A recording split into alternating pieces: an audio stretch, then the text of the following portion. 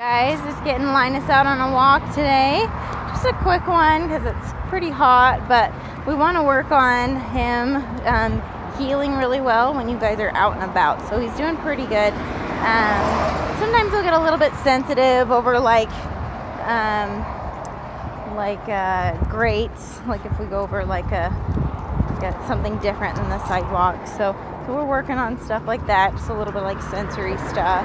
He seems to be doing well with the traffic so far, and we have another dog with us as well. So overall, pretty good.